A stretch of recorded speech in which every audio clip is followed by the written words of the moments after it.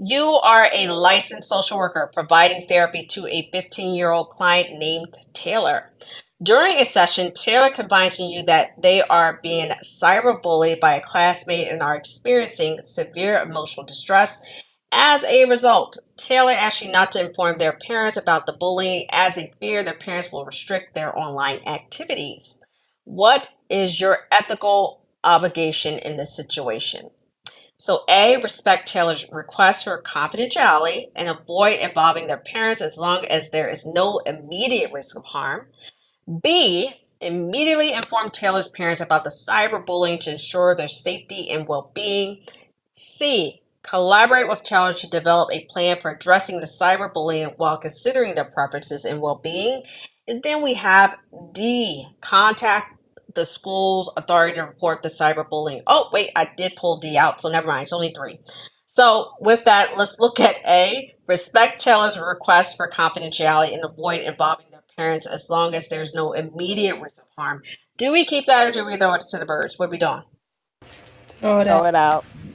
Okay. B, immediately inform Taylor's parents about the cyberbullying to ensure their safety and well-being. Do we keep it or throw it out? Keep it. Okay. C, collaborate with Taylor to develop a plan for addressing the cyberbullying while considering their preferences and well-being. Do we keep it or do we throw it out? Throw it out. Keep it. Oh, I'm here. Okay. Now I'm hearing a mixture here. So we keeping, make sure I got this correct. We're throwing out A. We're keeping B in what? B and C? Is that correct?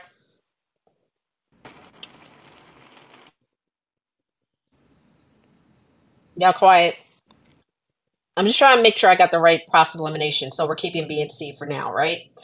Yeah. Okay, that's the confirmation I needed. So remember what I told you guys. You want to look at who you are in the scenario. Right now it just says licensed social worker. You want to look at who is your client. Why do I say who's your client? Because there's an age there, 15 years old. If ASWB has an age there, there's something cognitively, behaviorally that you need to know, right? Now, during a session, Taylor confides you that they are being bullied by a classmate or experiencing severe emotional distress as a result. Okay, so there is your presenting problem.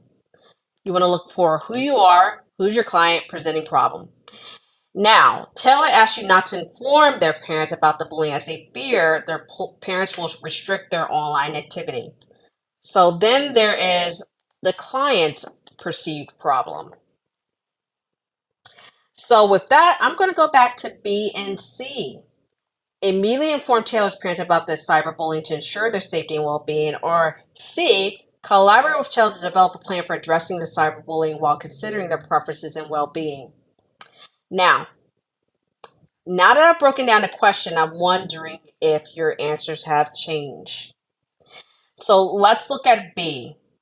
And I don't see anybody in the chat, so I don't know what's what you choose, B or C. We still have a mixture here or no? I choose C. And Yes. why C? Because you have to meet the client first to see how he can address it, to give him self determination, to help Okay. him to build. Because right now that's his weak point, but you want to strengthen Mm-hmm. him to let him know for a fact. Let's work with this here and see what necessary steps that we can do to protect yourself. And then if it gets further than that, then I'll introduce the family. But right now, I will work with him to build his from a strength perspective, and I also will try to help him do self determination to address the problem, and then whatever Gotcha. for his well built. That's the reason why. Alrighty, and I'm checking the chat as well. What about the other answer that we have hanging in the balance? So we have B. Do we keep that or are we throwing that out? Someone said B earlier, so I'm wondering if it has a change after I broke it down. Don't get quiet on me now, y'all. Who said B? Somebody somebody said B. Who said it? Was it you, Michael? I can't remember who said it. I forgot what B was. What? Oh, don't try to see. Laura said not B. Somebody said B. Okay. With that being said, we're going to go through this again because I feel like once I broke it down, somebody switched their answer. So you have the client's perceived problem and you have what their presenting problem is. Twofold. Taylor's presenting problem is being cyberbullied by a classmate. She's experiencing severe emotional distress.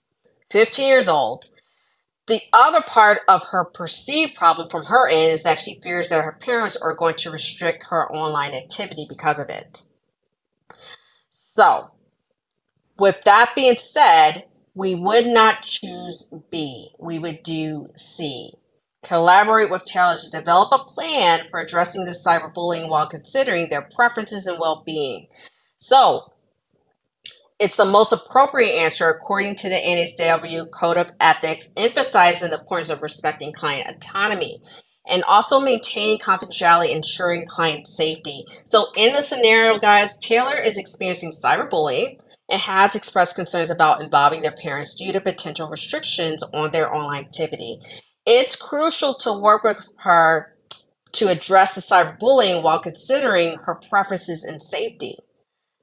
So option A, respecting Taylor's request for confidentiality, that's important, but it's also necessary to assess the situation and collaborate to develop a plan that ensures that she is safe. Option B, immediately informs Taylor's parents might not respect her autonomy and could potentially lead to unwanted consequences. Option D, which was not there, originally talked about calling the authorities, which we can throw out. So, by collaborating with Taylor, you are empowering her to take an active role in the situation while ensuring their safety and well being. The approach respects her autonomy and acknowledges her concerns. You have to remember that ethical decision making in social work involves balancing confidentiality, respecting their autonomy, but also emphasizing safety while fostering collaboration and informed choices. The other piece is that she's 15, right? So, what would Erickson say about a 15-year-old in this situation? Y'all gonna leave me hanging again for real? Okay. Go No. ahead, Mike, because one of y'all pop off. No, I feel bad because You I'm you from chose the B originally, didn't you? I'm from the old school limit her time on social media. Oh God. But I had to get away from that because when you said C, I was like, okay, let me think a little different. Um, so yeah, that's that. I think that's what I was. I was thinking B too. I was thinking B. Mm-hmm. So I know. You said you gonna leave me hanging. Talking about so it's quiet. And he just, I was like, what's it? Hell no, it's Michael. But yes.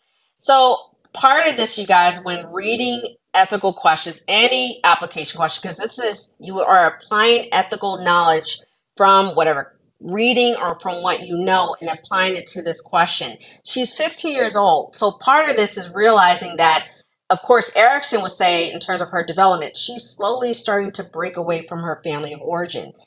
That's normal. You know, her identity evolves outside of the family and connecting and finding her identity outside of her family system. That's the part where I'm saying when you see age, you have to think cognitively, behaviorally, where are these clients? That's where our lovely human behavior theoretical concepts come into play. You have to think about those things when you're looking at a question like this. And that way actually keep you, Michael, from choosing going, and running to the parents, right? Because part of this is that she is growing up and she has to learn how to navigate these situations. So allowing her that autonomy helps her also develop that independence and also navigating social situations that are tough, right?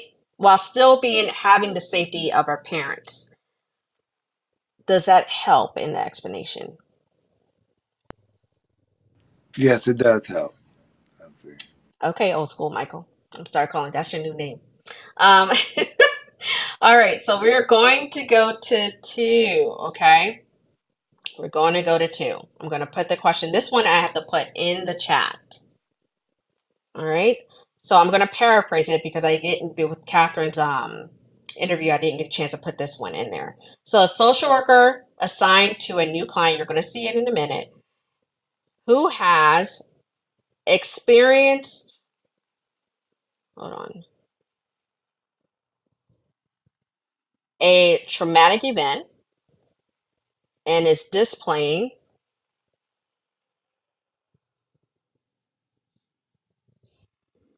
signs of distress. You guys should start seeing it pop up in the chat. And isolation.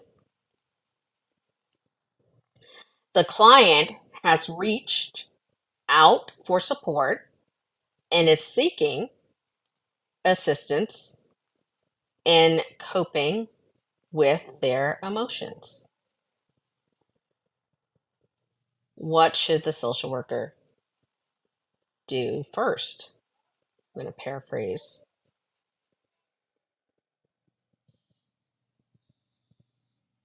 Okay, so we got A, conduct a formal assessment of the client's trauma history. B, provide the client with immediate coping strategies and interventions. C, establish rapport and create a safe and supportive environment for the client. And then we have D, collaborate with other professionals involved in the client's care. All right. So I will repeat this question again. A social worker is assigned to a new client who has recently experienced a traumatic event and is displaying signs of distress and isolation. The client has reached out for support and is seeking assistance in coping with their emotions. What should the social worker do first in this situation? A, conduct a formal assessment of the client's trauma history. Should we keep it or throw it out? Keep it. Throw it out. Throw it out. Keep it. Throw it out. Throw it out. Throw it out. Keep it. I knew this was going to be a good question. I'm going to put a question mark next to that one. Remember, guys, we're only eliminating two. So B, provide the client with immediate coping strategies and interventions. Throw it out. Throw it out. Throw it out. Alrighty. C, establish a rapport and create a safe and supportive environment for the client. Keep it. Keep it. D, collaborate with other professionals involved in the client's care. Throw it out. Throw it out. Throw it out. All right, now we're in between two. Conduct a formal assessment or establish a rapport and create a safe and supportive environment. So let's talk about A. Why would we keep it? We would need to see the effect on them. You know, are they having thoughts of suicide, or just you need to see where they are. All right. Thank you. And why would we pick C? I think we'll pick C because you got to build that rapport first. I mean, you talking about you can kind of do that next. Well, she was in a traumatic event, so we need to make her feel safe first and build rapport. And we also have to be mindful that this is a new client. So it's saying that a social worker has been assigned. So we have to remember that this is in the beginning phase of treatment. And so it doesn't state where rapport has been built as of yet. So we just definitely need to think about following the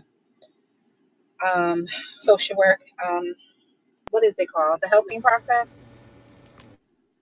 My brain is fried, sorry. I was about to say, Lauren, it sounded like you had a long day.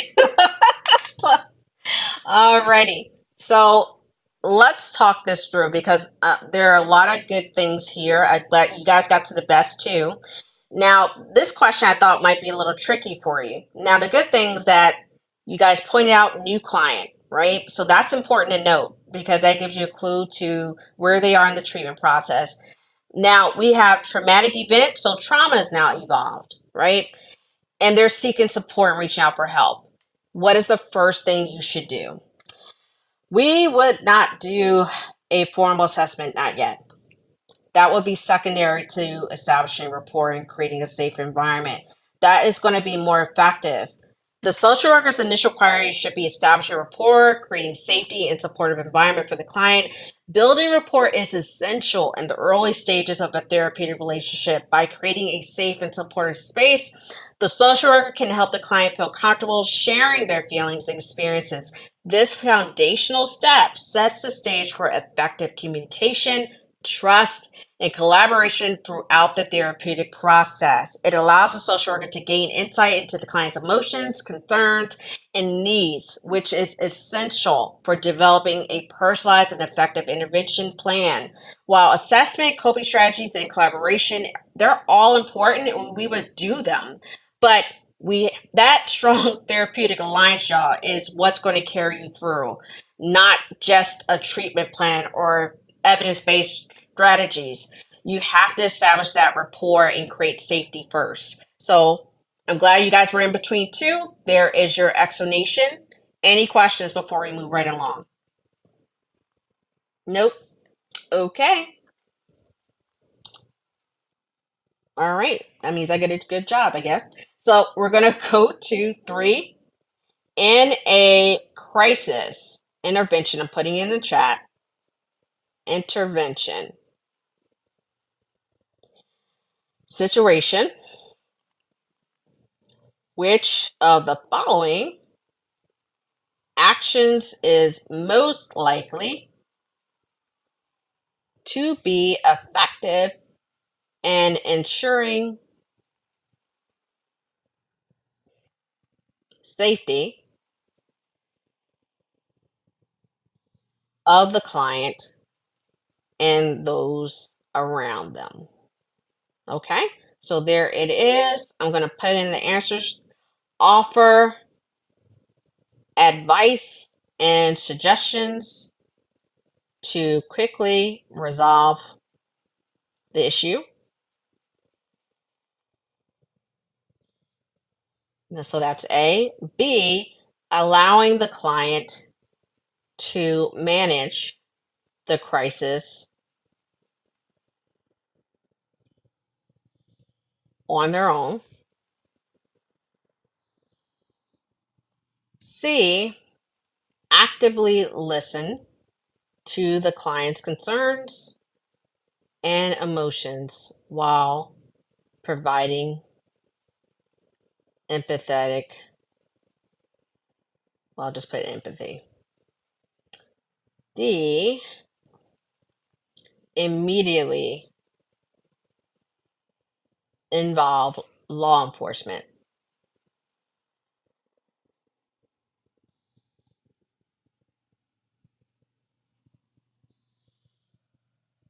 Okay.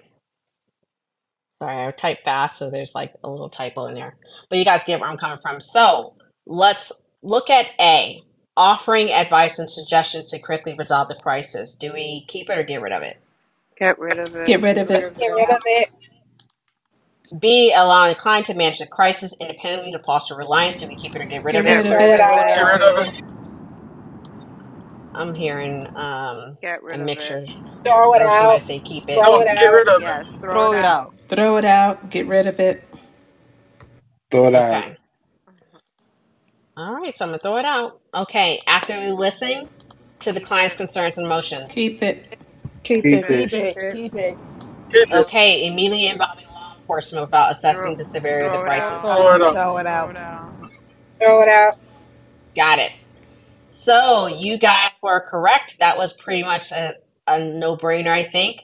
So in a crisis intervention situation, active listening to the client's concerns and emotions while offering empathy is most likely to be effective. This approach allows the social worker to establish rapport, understanding the client's perspective, and validating their feelings. So by creating a supportive and non-judgmental environment, the social worker can help the client feel heard and understood, which can be crucial in de-escalating a crisis. Okay? The other ones do not fit. I don't know what that is. Somebody got paper or something. All right, so we're going to go to the next question. When working with a client, I'm going to put it in the chat. Who is resistant to engaging in therapy and is hesitant to discuss certain topics? Which approach is least likely to be effective?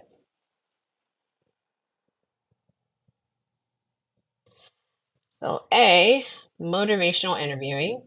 I got to shorthand these guys, so I'm going to read them over. Gentle exploration. C, providing direct advice. D, building rapport and trust. So I'm going to read these. I had to shorthand them. Hold on.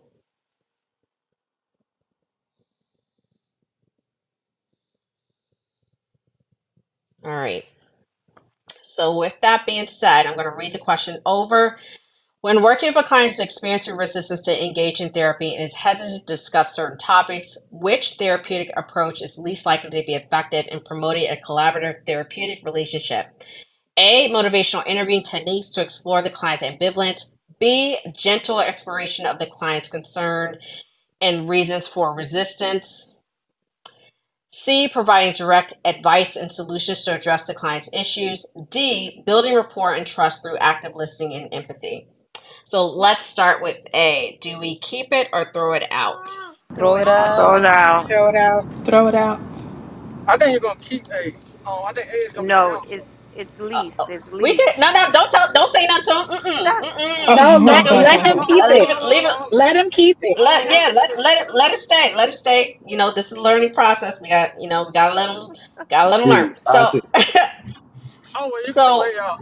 oh Cause no, you ain't use don't do that. yeah, you ain't use motivation interviewing. Yeah, you ain't do it. Oh no, so now he gonna go on the cross. I was like, So, dang y'all, I was trying to get him to fall. See, and not just more so for like learning purposes. If someone just kind of yells out like an answer that you know is not correct, leave it. Look, only reason why I say leave it alone because it's a learning experience for everyone in the room.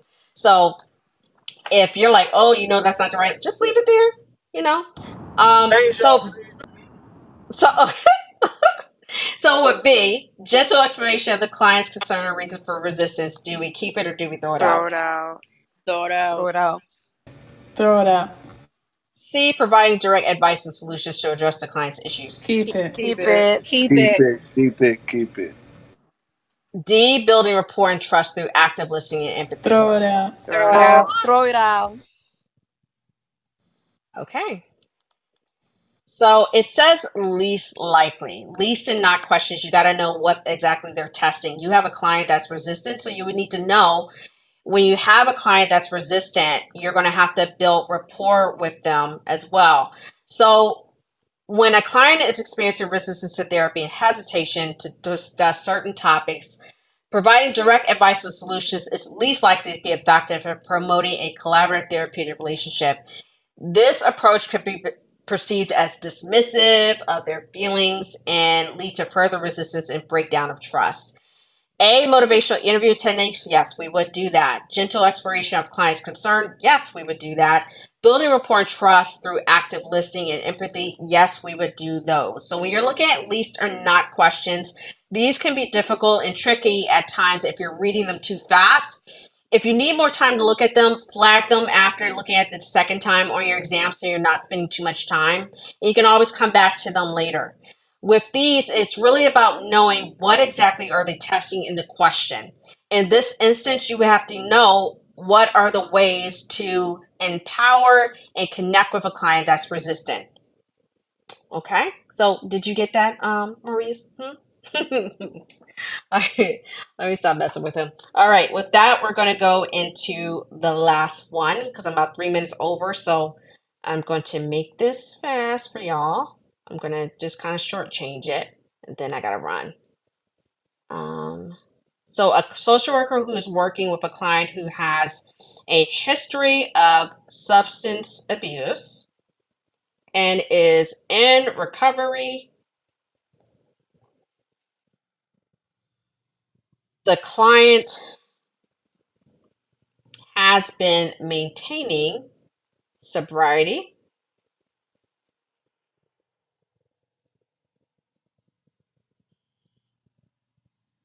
for months, but expresses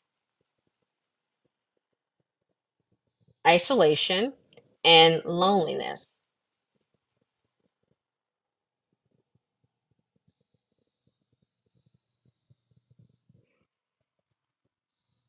The client's primary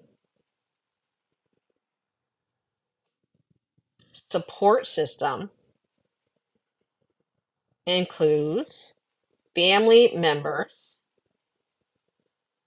who are struggling with substance abuse, substance use. Okay. The social worker recognizes the need to address the client's isolation.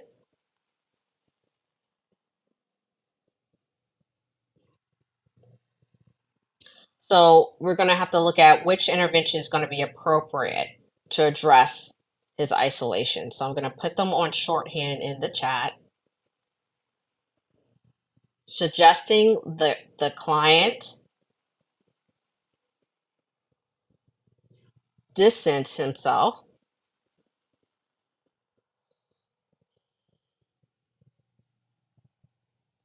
from family members to avoid triggers. So that's one. B, encouraging the client to attend local support groups, meetings, and engage in social activities.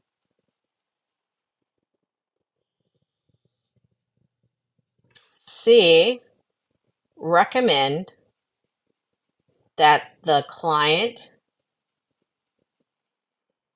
resume contact with friends from their past who were also active users.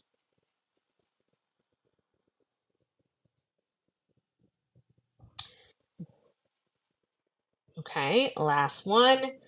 D, advise the client to focus solely on individual therapy to address isolation. All right, so let's go through the first one. A social worker is working with a client who has a history of substance abuse and is currently in recovery. The client has been maintaining sobriety for several months but expresses feelings of isolation and loneliness. The client's primary support system includes family members who are struggling with substance use. The social worker recognizes the need to address the client's social isolation. So, what intervention is most appropriate for us to implement? Is it suggesting that the client distance themselves from the family to avoid potential triggers? Do we keep it or do we throw it out? Throw it out. Throw it Throw it out. Throw it out. out. Throw it out. Okay. B,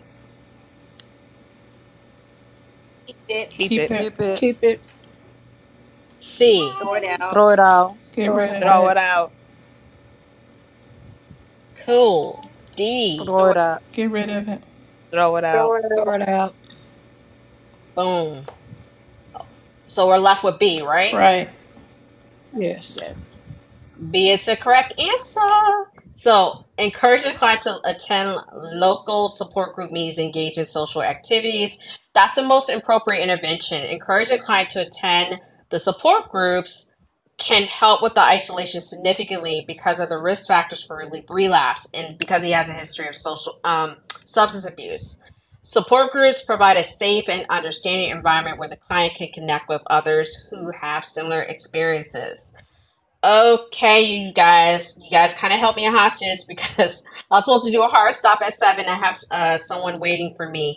So with that, just remember, you guys, reach out to me if you're interested in the membership. It is going to launch. I want to be able to help more of you at a level that you're able to commit to, and that's flexible to you. So feel free to send me an email, either journeytolicensure at llc@gmail.com, or go ahead and find me on social media. I'm on 7 different channels. You guys can find me there. Send me a message that you want to be a part of the group. I have not announced it on social media just yet, but when I will, I don't want to be overwhelmed because I'm probably the only one doing this.